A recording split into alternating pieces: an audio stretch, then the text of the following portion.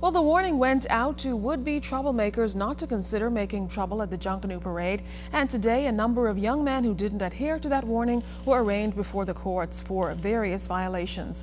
Among those charged was 18-year-old Presley Bullard, who pleaded not guilty to unlawfully carrying a knife, Jerry Reese, who was fined $400 after pleading guilty to having a knife on his person and possession of dangerous drugs. The courts also charged 18-year-old Shaquille Culmer, who pleaded not guilty to throwing missiles.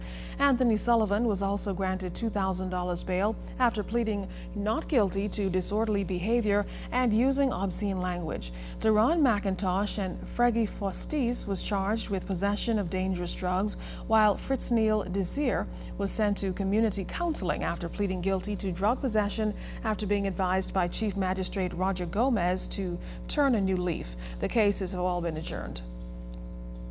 18-year-old Dion Campbell was arraigned in court today after being charged with the attempted murder of Cordero Meadows back on December 14th. Campbell is also accused of having a pistol with the intent of endangering the life of Anton Meadows. Campbell was not required to enter a plea. A voluntary bill of indictment will be filed on February 22nd when he returns to court. Campbell has been remanded to prison until that time.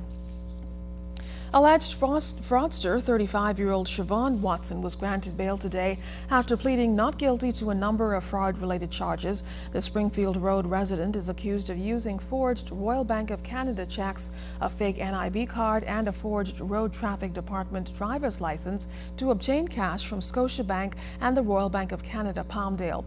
Watson was granted $8,000 bail with one surety and ordered to report to the nearest police station in his area 3 times a week. He returns to court January 18th.